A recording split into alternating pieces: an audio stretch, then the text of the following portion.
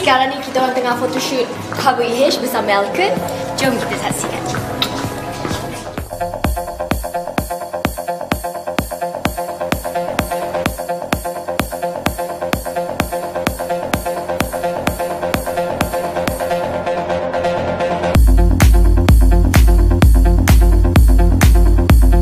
Pertama kalinya Tasha pakai konsep Elken masa Tasha buat fitting untuk cover photoshoot ni. Bila pakai tu rasa macam tak boleh lagi nak berbongkok malam-malam sebab dia betul-betul tighten up you punya body. So rasa macam confident lebih sikit lah. Tapi yang Elken ni saya rasa bila saya pakai, rasanya lain. You just feel more feminine and dia betul-betul macam, you know, like it really hugs your body so well.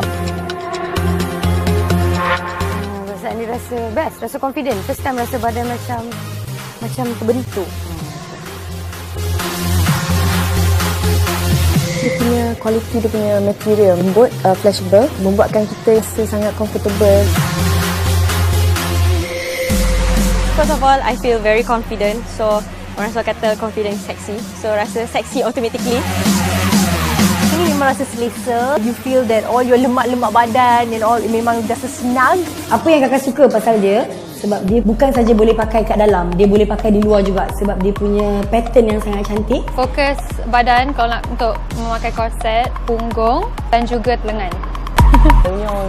Selalunya orang akan fikir pakai korset ni jadi tak selesa kan, susah nak bernafas. Itu memang betul, tapi Elken punya korset ni dia takkan rasa dia yang macam uncomfortable kat dalam ke apa ke. After 2 kids, my main focus is at my stomach. Firmness of my skin, not quite like it used to be pre-pregnancy.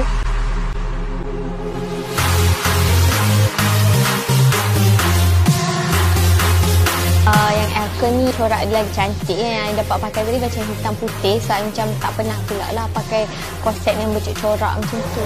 Keselesaan dia of course selesa because of the material. I feel a lot more tight.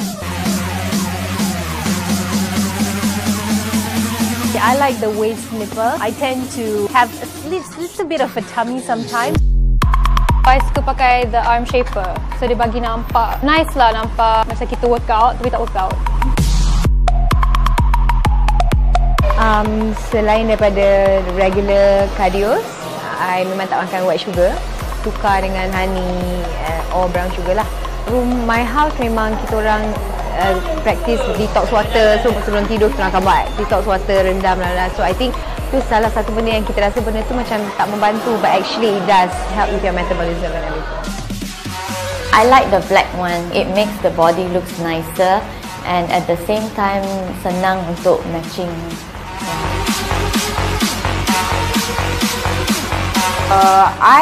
Kalau nak cerita pasal korset, yes, memang I pernah pakai korset and I suka pakai korset sebab sebagai penyanyi, korset membantu. Bila nak nyanyi, kita nak kena ada posture yang straight kat belakang. So, korset banyak membantu. So, tak adalah penat sangat. You have to do this.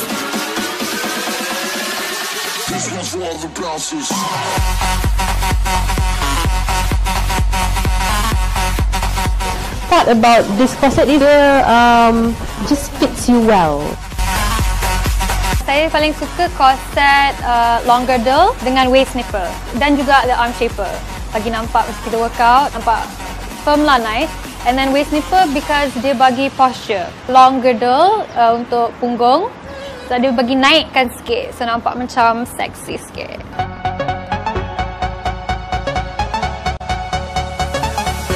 Elken korset ni memang betul-betul menunjuk bentuk badan kita yang sebenar lah sebenarnya.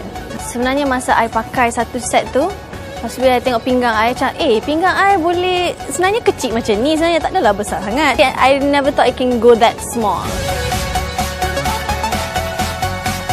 Amalkan lifestyle yang sihat, macam pergi jogging, make sure makan makanan yang sihat juga. Macam I sendiri, I suka yoga, I suka senaman yoga because it's really healthy for the mind and the body. Dress, kita pakai apa-apa, kalau ada lemak-lemak kat pinggang tu semua kan akan jadi tak cantik. So, I kena pastikan pinggang I tak ada lemak, bebas dari lemak.